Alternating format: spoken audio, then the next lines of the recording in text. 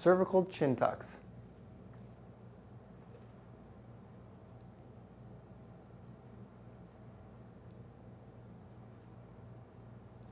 For this exercise or this drill, we're really working on getting flexion out of our upper cervical spine here, or just really helping get our spine into a neutral position versus being in this position here where our chin is out, sticking out in our poor posture position everyday life if we're doing a North American posture on the computer or writing.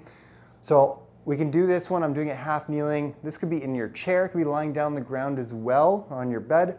And all we're going to do, we can use our hand here as a bit of a prompt, pushing that chin back as if we're trying to make a double or triple or quadruple chin here with our neck. From this position, you're then going to relax, have that chin coming forward, and then having it come back. You can do it without your hand here.